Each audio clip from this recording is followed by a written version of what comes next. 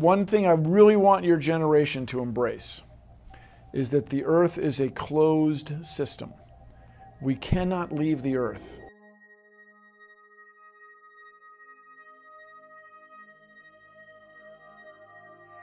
Camera's not going to run without me holding it. The average D, 20 seconds. Ah, shoot. Okay, hey, let's get off. Forget the camera. Okay, 10 seconds. 10 seconds. Port stage pushed. Engine arm is S. Okay, I'm going to get the pro. 99, proceeded. 3, 2, 1. Ignition. Right away, Houston. Vector good. Ag side. In 1961, President Kennedy boldly declared before a joint session of Congress that the United States would send a man to the moon and return him safely to the Earth within a decade. And as a nation, we set about meeting that goal, reaping rewards that have, in the decades since, touched every facet of our lives. NASA was at the forefront. Many gave their careers to the effort, and some have given far more. And unlike the previous program, we are setting a course with specific and achievable milestones. Early in the next decade, a set of crewed flights will test and prove the systems required for exploration beyond low Earth orbit.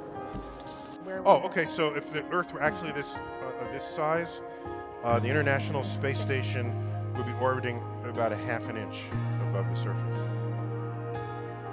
The plan that NASA has is to build a rocket called SLS, which is a heavy lift rocket. It's something that is much bigger than what we have today, and it will be able to launch the Orion capsule with humans on board, as well as landers or other components to destinations beyond Earth orbit. Right now, we only can fly in Earth orbit. That's the farthest that we can go. I'd go to the moon in a nanosecond. The problem is we don't have the technology to do that anymore. We used to, but we destroyed that technology, and it's a painful process to build it back.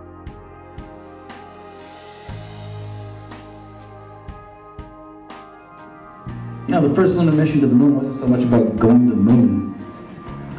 It was about having an event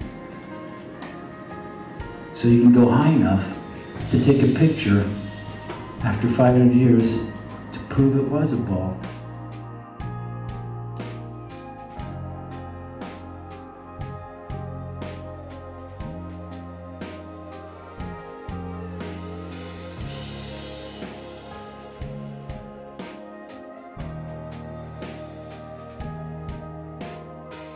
Now, is it really then halfway to the moon?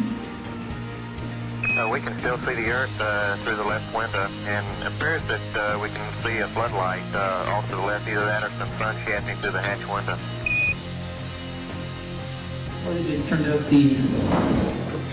the lights in the cabin and pressed the camera up against a round window.